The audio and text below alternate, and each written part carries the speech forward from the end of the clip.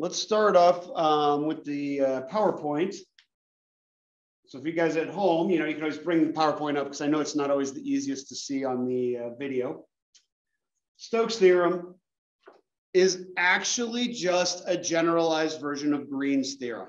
All right, so for just a minute, let's take a step back in time and talk about Green's theorem for line integrals, not for flux integrals, okay?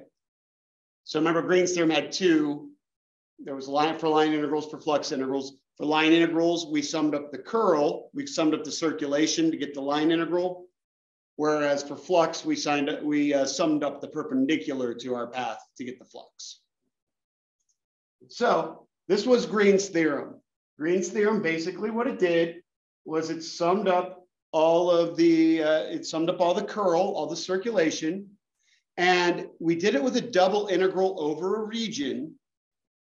But we talked a little bit about this last time, what happens with Green's theorem, because it's very similar to what happens with Stokes. If this is our region R, yeah, there's a whole bunch of circulation going on inside, but when you add it up, it actually all cancels each other out. So all we really get left with is the circulation around the edge. And that's why Green's theorem works, where R is our region of integration. Stokes' theorem generalizes that because Green's theorem is stuck in the 2D plane. All right, so our region had to be in the XY plane for Green's theorem. Yeah, we could only do a two-dimensional vector field. Stokes will allow us to work in 3 dimensions. So, for example, let's say we have the paraboloid 4 minus x squared minus y squared, which looks like this. And then C is going to be a path along the base. So you can see that black line there along the base.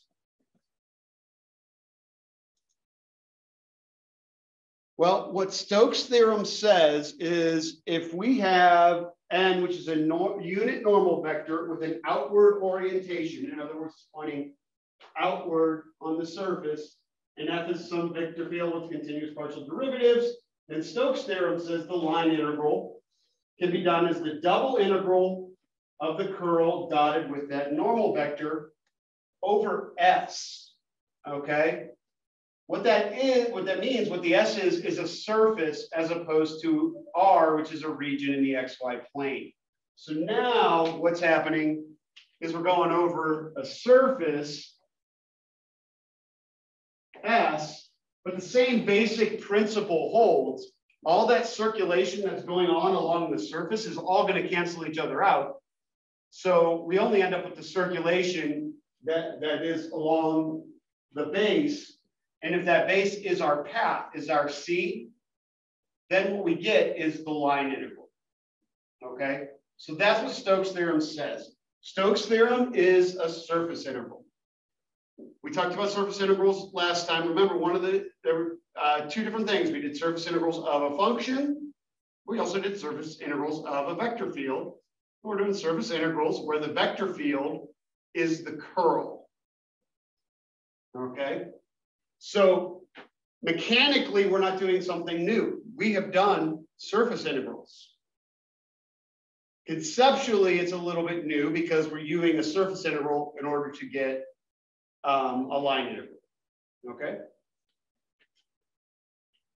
And we'll do this, we'll set up and do this example. We can do this as a function, or we can do it as a parameterization. We, of course, will do it as both because that's more interesting. So again, C does have to be the boundary. And just like with Green's theorem, where we have to be going counterclockwise, so the region's always on the left. Stokes' theorem says the surface always has to be on the left. Not a big deal. If our paths go in the opposite way, we know we get the opposite sign. So we would just flip the negative or flip the positive, whatever we get. So, okay. We can do this via parameterization, just like we could do surface integrals via parameterization. So the curl would be our vector field dotted with our normal vector. Oh, sorry, you can't see the mouse I'm doing there. So just like last time, curl is would be like doing the vector field dotted with the normal vector. Same as last time. Our limits of integration would be the limits on the parameterization. Same thing we were doing on Tuesday, mechanically speaking. Conceptually, there's something new. Or we can do the curl, which is our vector field, dotted with the gradient. Again, mechanically, we did that on Tuesday. The only difference now is we're doing it to get a line interval. All right. So let's do it for our example. Like I said, we'll do it both ways. And so let's get a vector field in here to do this over. So vector field of 2y, 2z, 2x, and z equals 4 minus x squared minus y squared. We'll do this in both fashions. So let's start off. It's already set up as a function. Let's do it as a function. I'm going to cheat a little bit because the curl, remember to do a curl of a three-dimensional vector algebraically, we would do it as the determinant of a 3x3 matrix. So we can use a technology to find the curl, and we will. So let's go over to Maple and have it find the curl for us. Oh, sorry, wrong mouse.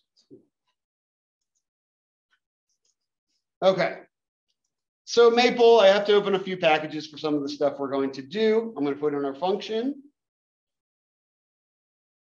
And I'm putting in the path. We'll talk about that later, but right now it's just so I can plot them together.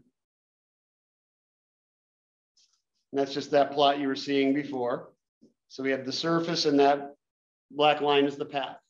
Because we're actually going to do this one three ways. We're going to do the surface integral both two ways, and then we're going to go back and do this one via parameterization and make sure we get the same thing in all three methods, because this one's one we can do in all three. I put in my vector field, and so here's what's going on. There's our path is the red line. The green represents our vector field. I know it's kind of busy in there, but you can kind of see, get the idea. The surface isn't included in this one. And that we'll talk about as well. That's going to be a very cool thing too. There it is with the surface. Now, this is a command that's in Maple. The only reason I'm doing this is because we want to verify our answer. All right, -8 pi. That's what we should get for when we do this thing. So we already know what we should get. So what do we need?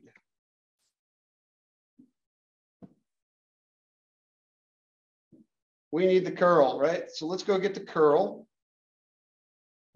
So there's our curl. Again, I'm just using Maple. You could use, you know, if you were doing this on the take-home problem, you can use Wolfram Alpha. Wolfram Alpha knows how to find the curl of a vector field. Just say curl of, and it'll find it. All right, so again, don't worry about the e to the x, e to the y, e to the z. It's Maple's way of doing ijk. So what do we know now? We know our curl of f is, what do we got? -2, -2, -2. Makes it nice and easy, right? Okay, now that's nothing new. We found the curl of a 3D vector field before, right? So again, mechanically, nothing new. The other thing we need is the gradient. So our function, and this is something that we had to do last time, what we'll do, we needed a function of 3 variables. We'll bring the z over to the other side, right? And we'll say, okay, well, our function g of x, y, z is going to equal 4 minus x squared minus y squared minus z. And so the gradient of g equals minus 2x minus 2y minus 1. Right? Again, gradient. We've done gradient before. Mechanically, nothing new. Now, the next step says we take the dot product of those two. You can see here, I've got the gradient, right, in Maple. Again, don't let the e to the ex, ey, and zz fool you. There's the -2x, -2y, -1. So the dot product will give us the integrand, all right? Remember, dot product's not hard. And just a reminder, dot product is a scalar. So -2 times -2x plus -2 times -2y plus -2 times -1. So we're getting 4x plus 4y plus 2. There's our integrand. Last thing we have to do is integrate over our region of integration. Our region of integration, I still have it up here. Our region of integration is the shadow region in the XY plane. It's that circle of radius 2. Well, right now we are in rectangular. We probably wouldn't compute this in rectangular, right? We might switch over to cylindrical because of the round base. But right now, let's at least set it up. So minus square root of 4 minus x squared, the square root of 4 minus x squared, and then -2 to 2. In this case, I'm doing dy dx. And that's it. It's set up. Now, yes, as is, that's probably not going to be, this one's probably not going to be fun to compute by hand, especially. This is something that Wolfram Alpha or Symbolab could do, or we can convert it over to polar. It's really not going to be that bad, actually. So, what do we got? I went and converted it into polar, and I got 8 pi. Now, what did we say before the answer should be? -8 pi. Is that a big deal? No, because it's very easy to account for why we'd be off by a negative. Remember what we said last time, that there's 2 normal vectors for any given surface? We just chose the wrong normal vector. Not a big deal. Stokes' theorem requires that the normal vector be pointing outwards. So let's go back to our normal vector. Our normal vector came from the gradient. So it was this guy here. Well, right off the bat, we can see it was, we picked the one pointing downwards. We would want the one pointing upwards, right? If it's going to be outward off this surface. Is that a big deal? No, it just means we had the answer is going to have the opposite sign. That's the only thing it means. It's a real easy fix. So all we got to do here, we change the gradient, and now there's our -8 pi, okay? And so that is how we would do it in rectangular coordinates. Questions about that? Again, I know I sound like a broken record here. It's a surface integral. We were doing surface integrals on Tuesday, right? You guys have done some surface integrals either via the worksheet or in the homework. That's all, I want you to remember, that's all Stokes' theorem is. It's a surface integral where the vector field happens to be the curl of your given vector field. That's all. That's the only difference. All right, let's do this one, same one, via parameterization. All right. So like we talked about last time, if we're going to do it via parameterization, the most important thing is to get the parameterization correct. So what do we want? We want an upside down parabola. We know it's going to be round. We've done a paraboloid opening upward. So now we want it to open downwards. So a parameterization that would work for this. So let's do it of u and v is square root of 4 minus v cosine of u.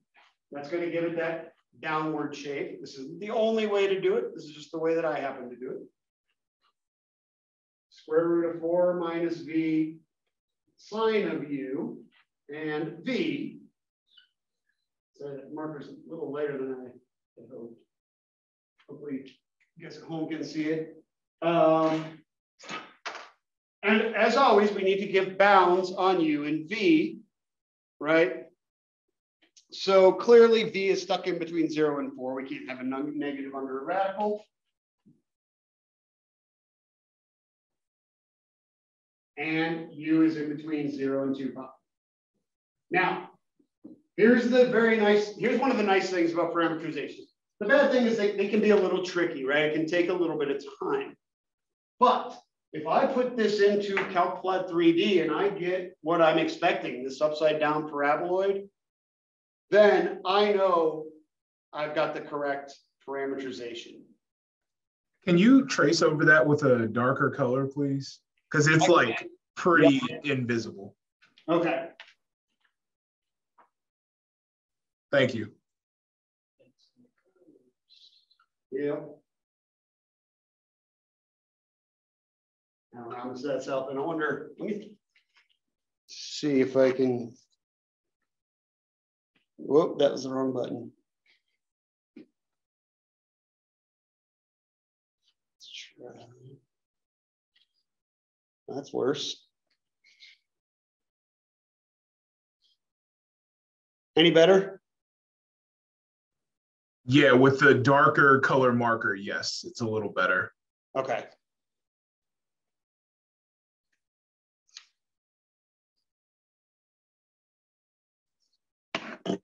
Okay, so we've got square root of 4 minus b cosine square root of 4 minus b sine of u b. And b is going from 0 to 4. This isn't much better.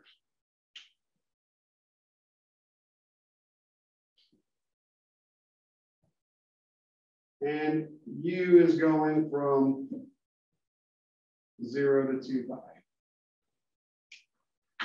Okay. Now again, the nice thing about this is if our parameterization is correct, we should get exactly what we expect to see in Calcplot 3D. It should match that function exactly. So if we check, I get the exact same paraboloid. All right. Here's what's nice about that.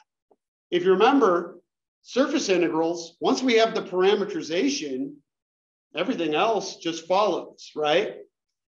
So that means we, our curl came out to be all constants, but if it didn't, we plug in our parameterization for any x, y's, and z's in here, right? And then that'll get dotted with the cross product of the partials. So all those steps stay the exact same from last time. So again, mechanically, nothing new. It's just what we're getting. The result is now something different. So first thing I do, I find the partials of, partials of my parameterization. Are they pretty? No. But could Wolfram Alpha or Symbolab handle those? Absolutely. Then we do the cross products. So that's our normal vector. Once again, Maple didn't simplify. This last one here would simplify down to just the -1/2. We do the curl. Now, again, because our curl is all constants, I didn't have to sub the parameterization in. But you remember we did that on Tuesday, right? If there were any x, y's, and z's, we'd put in our parameterization to get it. Oh, sorry, it's a little low. Is that better? And so the integrand comes now from the dot product of those two vectors. And again, our limits are the same as our limits on our parameterization. Once again, I got a positive 8 pi. Well, same issue, right? If I go back to my cross product, this component here, the z, came out to be negative again. But we know we need an outward facing normal. Z had to be positive. So we just multiply by a negative again. All right. Remember, the cross product is going to change signs depending on the order you do the cross product in. So it is something, to be aware of is, okay, we need to take that time and say, okay, is my normal vector pointing in the direction that I want it to? And just go off this, you can usually just go off the z component, right? Do you want the z to be going up or down? If we had a paraboloid opening upwards, we would want the z pointing down. Because it opened downwards, we wanted the z pointing up. Okay, so again, easily fixable because all we have to do is take the negative of our cross product, and then there's our negative 8 pi.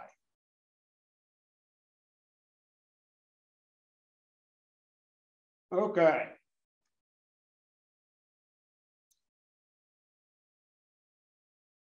So,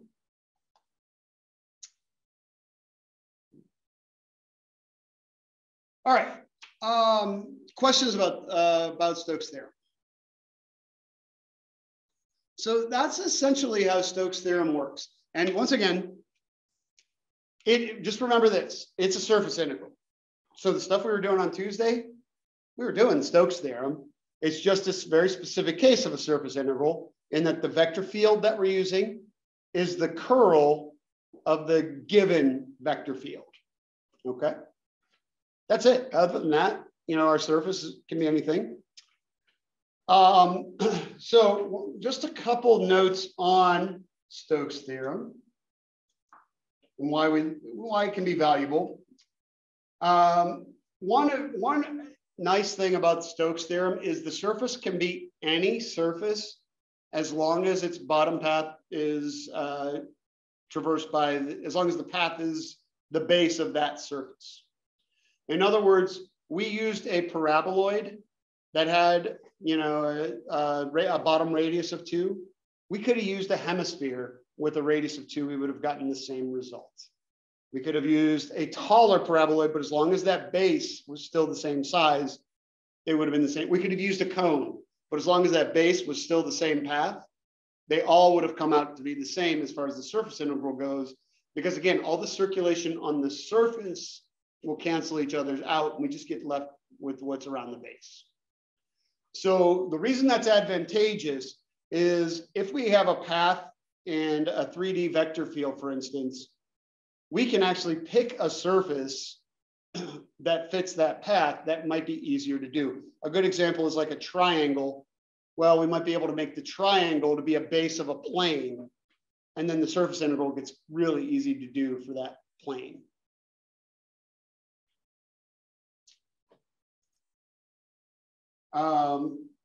Again, this does allow us to deal with 3D vector fields, something that Green's theorem does not. So it is an expansion of Green's theorem.